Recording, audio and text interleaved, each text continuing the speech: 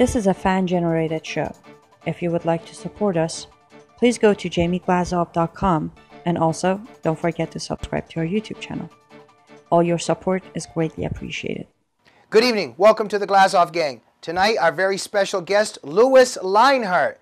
He is, among many other things, a preacher, and he's with the organization truthdefenders.com. And you can find him on 3rd Street Promenade in Santa Monica, preaching / debating with Muslims and with leftists and with lots of people. Lionheart, welcome to the Glazov Gang. Thank you, Jamie. It's my pleasure. Fantastic to have you here. Louis, tonight I want to discuss a Christian debating Muslims.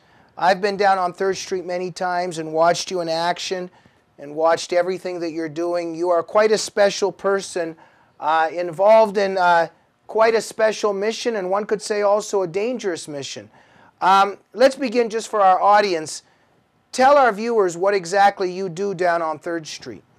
Sure. Well, it's basically an open-air environment where there's a lot of, the city has an ordinance where they allow performers to use amplification. They have a lot of dancers, singers.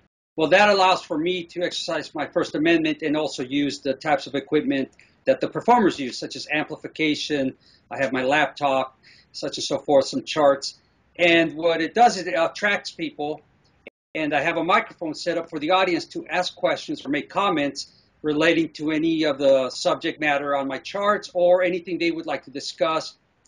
And it usually gets into the discussion of politics and religion, which is what most people don't want to discuss, but it does lead into that direction. But Louis, one of your main themes is that you are a Christian preaching the message of Jesus Christ to people, and I would say especially to Muslims, in terms of what I've witnessed. And you also make an attempt to convert Muslims, but you also try to unveil, reveal, expose what you would say is the lie of Islam. Yeah, I am a Christian, and my primary goal is to present the gospel to a non-Christian audience. With that comes the concept of apologetics. It's the Greek word apologion, which Paul used that word. It's in giving a defense. So when people come up and ask me questions, I need to be ready to give an answer when they question me. But at the same time, I do ask the audience questions, and it has gone more towards dealing with Muslims, not purposefully, but just because of the times we're living in, things that are on the news, the media, such and so forth, the issues with the Middle East, the conflicts. That has brought the question of Islam to the forefront in my ministry. And so I do deal with Islam quite a bit. So, Louis, what are 2-3 themes of yours about Islam, and what do they trigger in terms of the Muslim response? Well, one of the charts that I've came up with, set up as PowerPoint, is a chart that basically states these are facts about Islam that Muslims don't want you to know. And so it has bullet points, and it deals with the nature of Islam, the character of Mohammed, the attributes of the God of Islam concerning his goodness or lack of goodness, his justice or lack of justice, his dealing with human beings, such as with females, with children, the concept of slavery, the concept of racism. So these are some of the points that I set up on my chart, and that will then lead to other questions. But I'm generally dealing with the either justice of the God of Islam or the injustices of the God of Islam, and that deals to a lot of other things. Okay, now get specific with us. What do some of these bullet points say about Muhammad, his treatment of women, of slaves, of children, etc.? Well, sure. One of the points is that Muhammad engaged in pedophilia. And that leads to the question of one of his first wives, Aisha, who was 6 years old when he was engaged to her, and 9 years old when they consummated the marriage. Muhammad was in his 50s at the time. Well, let me just say this, that, there's a lot of people, and, this is the reaction to you there, that you're saying something very bad and wrong and etc. But what you're saying, this is Islamically based. This is in the Hadith. This is in Islamic theology, correct? It's not just that you've thought this up and you're throwing some kind of insult at the Prophet Muhammad. This is in the texts. Right. I reference the primary source materials, which would be the Quran, the Hadith, the Sirah literature, which is the biographies, the tafsirs, which are the commentaries of Islam or of the Quran by Muslim scholars. And I'm going back to the earlier sources, the most respected, most authoritative, so that it's not up for question anymore, although Muslims will question the information, either because of ignorance of their own subject matter or because of a desire to cover that truth. There is a doctrine within Islam that permits deception, and that is taqiyya, which is where they cover the truth, and the reasons might be varied. It could be because they want to deceive you, they're protecting themselves, they're protecting Mohammed from exposure of the reality that he was not a moral or just man. So I am referencing the most authoritative, most respected Muslim sources. Well, tell us some of your experiences. What has happened in terms of the response here? Because I've been down there numerous times, and I very rarely see any kind of rational or calm intellectual discussion based on text. I see your signs getting pulled down. I see threats. We also know that a Muslim woman once punched you. Tell us about the reaction that you get when you try to discuss these issues. Yeah, the number of the Muslim women that have punched me has gone up to 2. I had another Muslim woman a few months ago punch me in the face again and actually chase me to the front of one of the stores there. I was just trying to avoid her in the confrontation, but yeah.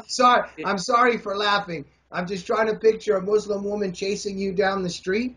Yeah, basically. And I try to not be physically confrontational with anyone, although like any other rational human being, there comes a point where you must exercise self-defense, but that's the last resort. I do put up with a lot of stuff, like coffee thrown on me, eggs smashed in my head, my charts being torn, as you mentioned, my microphone being thrown at me or thrown on the floor.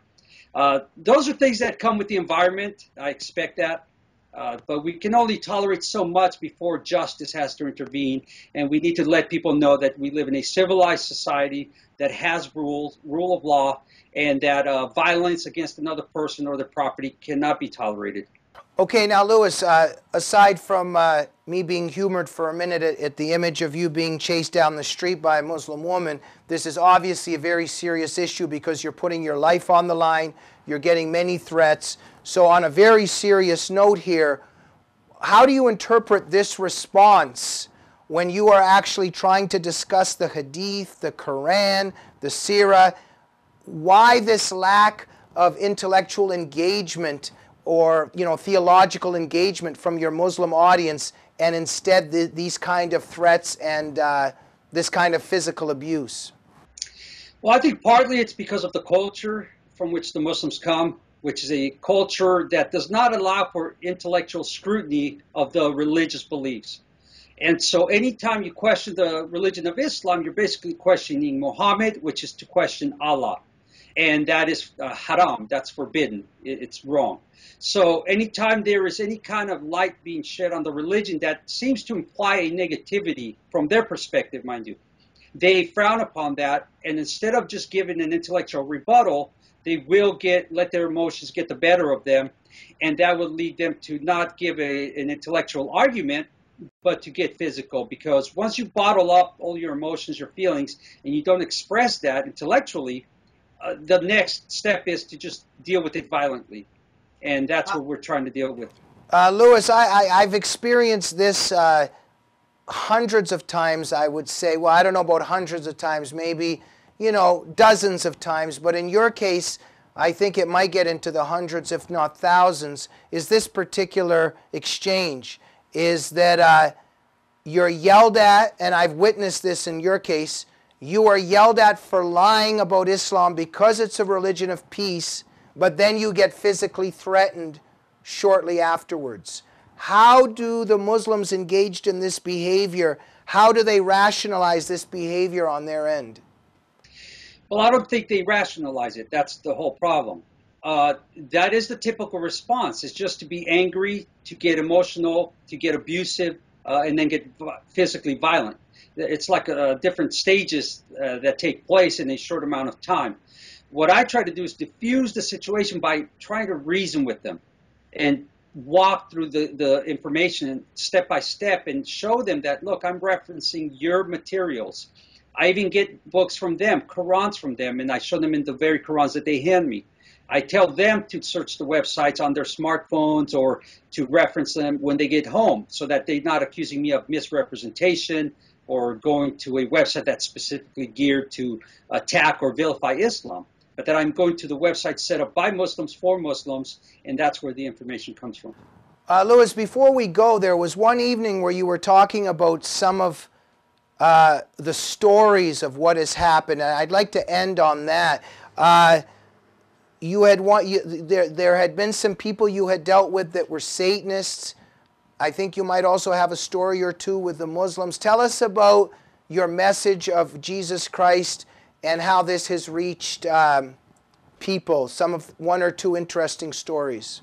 Sure. There was a group of Satanists that would come around. They would yell insults, try to disrupt the situation. But by and by, they started being softened because I wouldn't respond in a negative way back towards them. In fact, one time when they came by and they took a Bible, they put it in their mouth, they ripped the pages out, they started chewing some of the pages, spitting it on the ground, and I just asked them, are you guys hungry? Because they were eating the Bible, basically.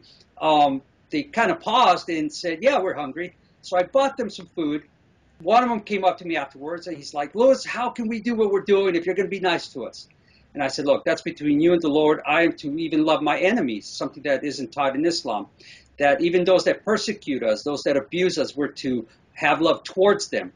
Doesn't mean we endure injustices in every way, shape, or form. It means we have love towards them. And I knew that they were kids that needed some love. And so instead of just acting in a negative way towards them, I bought them some food. One of them came back, which was the leader of the pack, and professed Christ and became a Christian, and I saw him months later. This also happened with a Muslim family. The young man came to the microphone. He was trying to give responses to the information I was presenting. Eventually, he realized he couldn't give a rebuttal, came to me afterwards and said, you know what, I thank you for being out here. You've made me think a lot about what I've been believing in.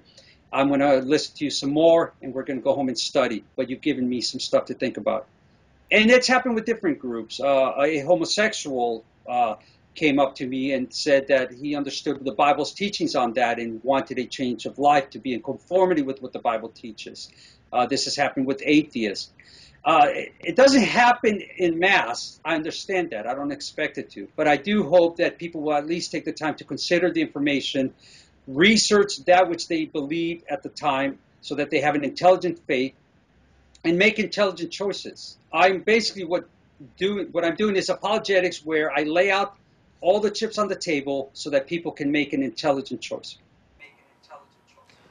Louis, in the days now of ISIS, arguably and, terrifyingly perhaps being amongst us now in terms of San Bernardino and everything that we're seeing, are you not afraid to do what you do? I'm not afraid in the sense of being fearful in Christ. All that type of fear has been taken away. People say, well, aren't you afraid they're going to kill you? Well, that would probably be the best thing that can happen to a Christian, is to go home to be with the Lord. We have a faith that is solid, has a sure foundation in Jesus Christ and his gospel that says that to be absent from this body is to be present with the Lord. So I'm not afraid of dying. I'm afraid of the manner in which I may die. It could be violent. But ultimately, no, I'm not foolish in that I'm aware of the very real dangers, and so I do take precautions. However, I'm not fearful of the ultimate end, and that being my life, because I know where I'll be, and this is the same message I want to present to the Muslims, that they don't have to be afraid of death. They don't have to be afraid of life. They can live to the ultimate joy in Christ without the fear of death, hell, or the grave, because Christ has conquered all of that. This is something Islam doesn't offer, nor does any other worldview. And Christ rose from the dead, He showed us the victory that he had over the grave, over death, over sin. You are quite a man, an incredible man, a courageous man, noble man. Louis Lionheart, thank you for everything that you do. Thank you, Jamie. We wish you the best of luck, and people should visit you, am I correct, at truthdefenders.com, right? Correct. Yes. Louis, good luck out there, and stay strong, my friend. Thank you very much. Take care. And thank you for joining the Glazov gang. Please keep in mind we are a fan-generated show. We exist only because of you. Our lifespan is growing somewhat limited. Please help us keep going to tell the truth about the left, about Islamic supremacism, and how those two forces and ideologies are waging war on freedom, on America and the West. Go to jamieglazov.com and support the show. And please subscribe to the Glazov Gang's YouTube channel. And we will see you next time on the Glazov Gang. Good night.